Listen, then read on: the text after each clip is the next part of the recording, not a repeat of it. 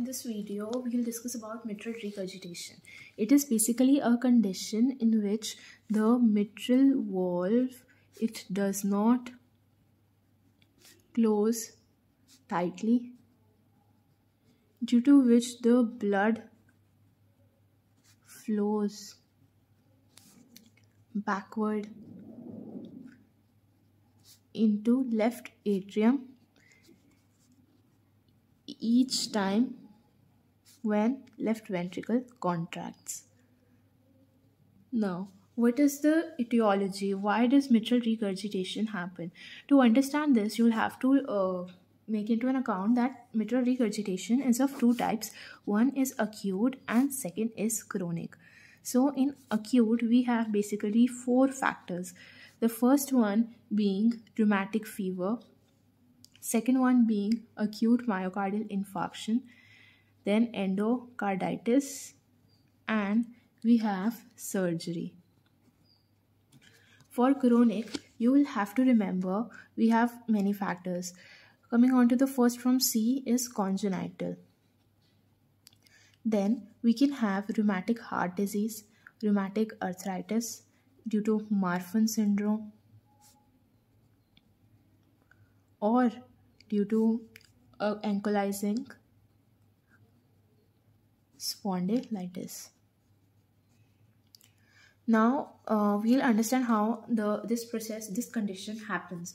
Basically, we'll discuss about the pathophysiology and how it affects and why it is considered as a defect basically. Now for this, I'll make you understand in two headings. The first one we'll take upon is acute mitral regurgitation. Now here remember that we will see the effects on left atrium and left ventricle. Let's write left ventricle here and left atrium here. Now in left ventricle, what we'll see is, since it is pumping the blood, it is contracting, okay, so there is a pressure overload or a volume overload. Then what we see is there is an increase in the total stroke volume. Why is there an increase? Because basically it is forward stroke volume plus regurgitant volume. Then we see is there is a decrease in the forward stroke volume because blood is not being pumped in the forward direction. Now in left atrium, what we see is there is a volume plus pressure overload.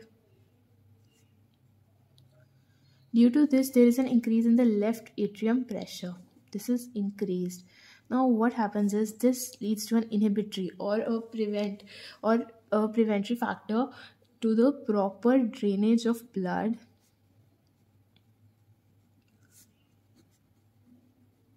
from lungs to pulmonary vein, due to which what we see is acute pulmonary edema.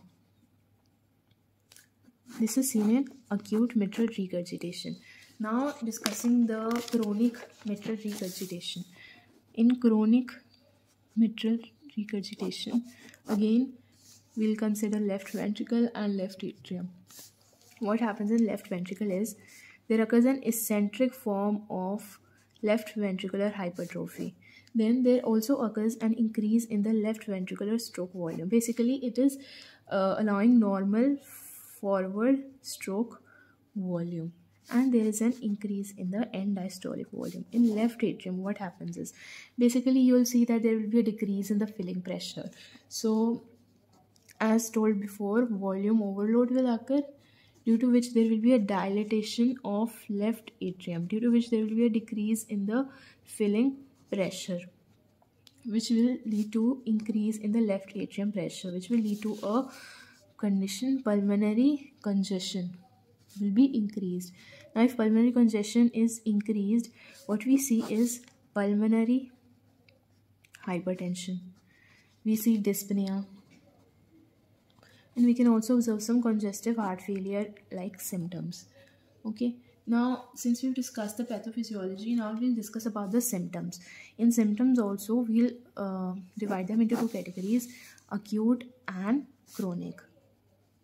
In acute, as I mentioned, we will see pulmonary edema. Why is pulmonary edema happening? Because we read it here that there is a volume and pressure overload which inhibits the proper drainage of blood from the lungs to the pulmonary veins, and due to which pulmonary edema occurs. Now coming on to the chronic one, here we see a wide range of symptoms. First is exertional dyspnea. Then we can also observe nocturnal dyspnea. We can see palpitations. Then we can see dyspnea, we have done pulmonary hypertension. Then we can see fatigue, hypertension ke saath hi fatigue. We can see tiredness. Then, as I said, we can also see congestive heart failure symptoms. So we might mention the arrhythmia, endocarditis,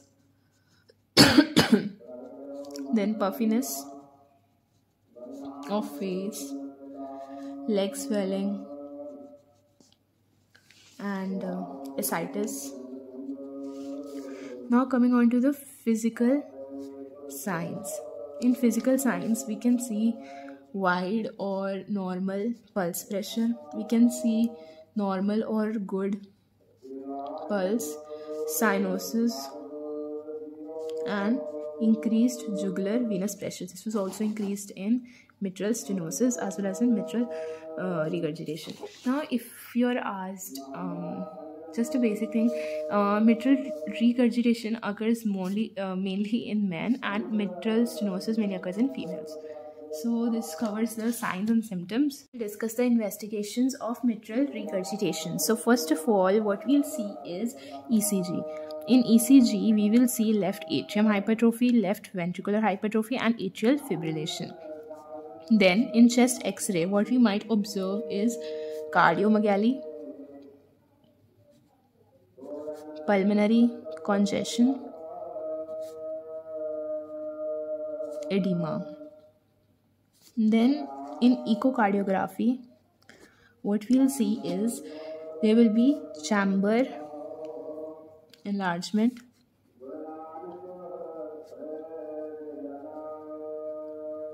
and left ventricular function. Then we can also do color, Doppler, echocardiography, and we can do cardiac catheterization. Now in examination, as I mentioned earlier, 4 parts, okay? So the first one, you have to write it in this order only: inspection, palpation, percussion, and auscultation. Now what really happens in inspection is we see that the apex beat which we were considering while in mitral stenosis, it was in the second intercostal space, and now it will be displaced to the out of the fifth intercostal space. So basically it will be outside, it will be beyond the fifth intercostal space, so it will be out of the mid clavicular line, and it is diffuse, okay? Now as before, pulmonary artery pulsation, it will be observed in second intercostal space. Now in palpation, what we'll see is there will be, the apex beat is displaced down, apex beat. There will be a systolic thrill that we can see at apex, which is palpable. Usme we had a diastolic thrill, if I'm not wrong. Yeah, we had an apical diastolic thrill in mitral stenosis. Over here we will have a apical systolic thrill, okay? Now coming on to the percussion. Percussion means the dullness does not extend beyond apex beat. Now in auscultation is where we will see most of the differences coming in. So first of all, the first heart sound, it will be soft and muffled. Then pansystolic murmur will be extended or will be at the apex, and it will radiate to the left axilla.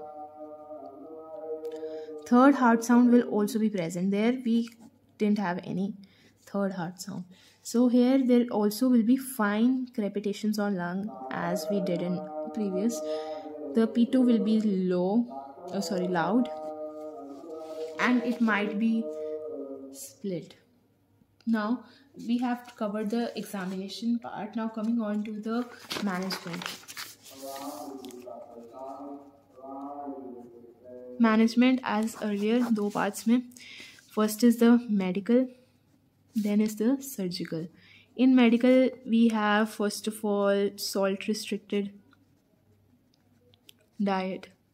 Then we have digoxin, which we give 0.125 to 0.25 milligram daily for 5 days in a week. Then we also have some diuretics which we give. Then we also seem to give some anticoagulants if atrial fibrillation is present. One thing I forgot, which is vasodilators. In vasodilators, we will give oral captopril, enalapril. This 25 to 50 milligram daily. This is 2.5 milligram daily. We also have to provide a long-term antibiotic prophylaxis to prevent bacterial endocarditis. So in this we usually give benzathine, penicillin, which is 12 lakhs per unit after every 3 to 4 weeks. Then into the surgical treatment, if it is more severe, okay, so what we can basically think about is mitral valve